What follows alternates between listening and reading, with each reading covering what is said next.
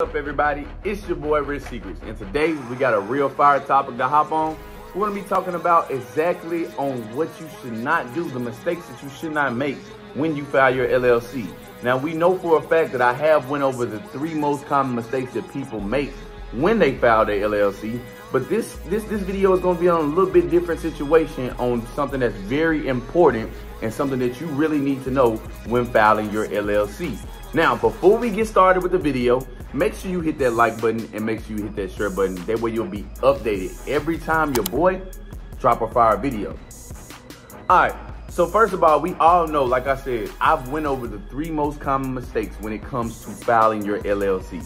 I've went over also getting a business banking account, a business checking account when you after you file your LLC, because those are things that are needed, right? I will go over the 3, just in case inside this video, if we have any new people that are visiting this video, I will go over the 3 most common mistakes that people make when they file their LLCs, okay?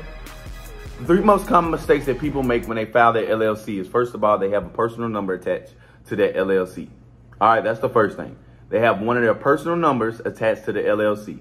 That is not right. You're supposed to have a business toll line. If you don't know what a business toll line is, and you ever called a business before, and you called them and they say, please wait after the tone. Dun, dun, dun, dun, dun. That is a business toll line, okay? Number 2, people put a personal email. Personal email, this is very important. These are things that literally people get denied for, even if they are building their business credit. And people wonder exactly why they're getting denied. And let me tell you something. Back in the old days, it used to be to where an actual person was looking at the information that you submitted, right? When you submit your LLC information into a credit card or a loan, revolving credit line, doesn't matter. When you do that, right? It used to be an actual human looking at that information on your LLC and making sure everything is correct. It is not that way anymore. Now they have systems that are built for this, right?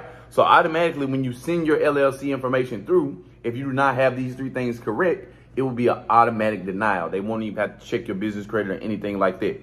Once you have these 3 things incorrect, or even one of the 3 things incorrect, they will deny you, okay? So like I said, personal email. You want to make sure you have a professional business email.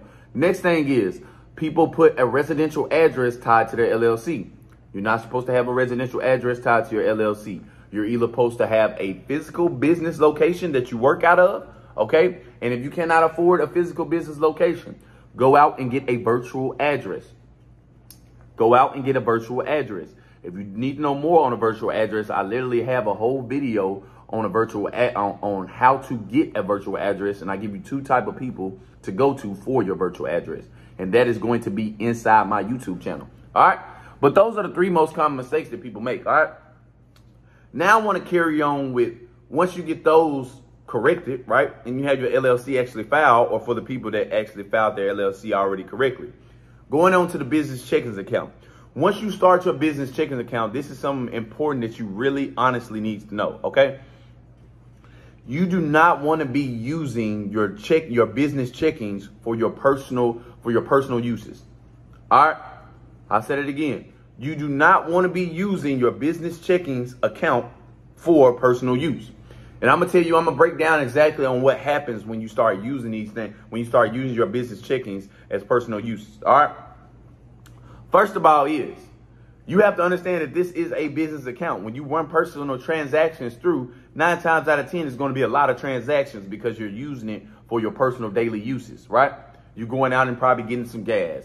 You're going out and probably going to the store, right? Walmart, getting groceries, all type of things.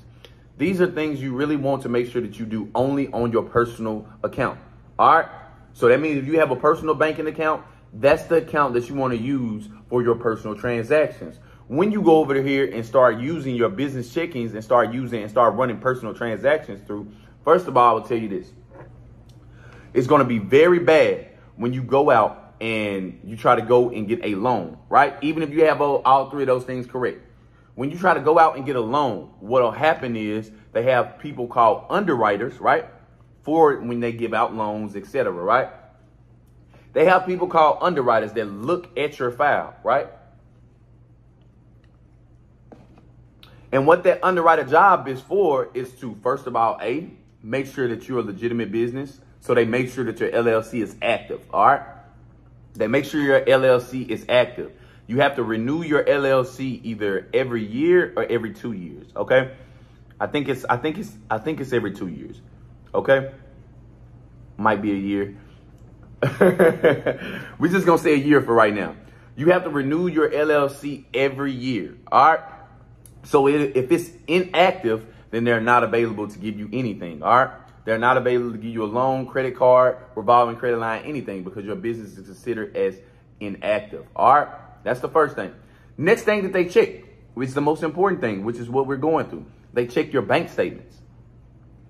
9 times out of 10, they will need your bank statements, and they will need 3 months of your bank statements. When they get those bank statements, this is how they'll rate you. All right. And this is what determines ultimately what you end up getting from them. OK.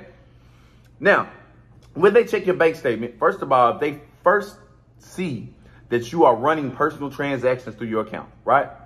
They see you are running personal transactions through your account. They're going to be looking through your account. Right. And I'm saying he went to the Walmart. He went to the liquor store. He went to stop by Family Dollar. None of these look like business transactions, right? So you might not get denied for that, right? You might not get denied for it, but what happens is they put you automatically as a high risk. Okay, you are automatically selected as a high risk. All right, and what does that do? That lowers your loan amount, which is something you do not want. Now, I have seen people get denied for these things because they don't want to the loan companies do not want to take a risk out on giving you something, and you're not responsible with the business checkings account you have right now. They're going to be depositing the money into the business checkings account that you have. And if you're that person that's literally using your business checking irresponsible, going out and buying things that are not dealing with business, what do you expect? What do you expect? Also, make sure with your LLC, the smartest thing you can ever do is make sure that you become a consumer through your LLC. Listen to what I just said. Become a consumer through your LLC. Always pay yourself through your LLC. All right. It's so many benefits that come with that, just from you simply being able to pay yourself through your LLC. Okay. I need you to really understand that those are the 2 key things that I wanted to talk to you guys about today. All right. It's first of all, make sure that you do not run transactions, personal transactions through your business account. And also make sure that you pay yourself through your LLC. Okay.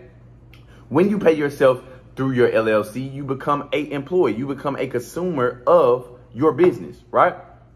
Better tax benefits, better write-offs, better things to be able to do, and way more benefits when you're able to do these things.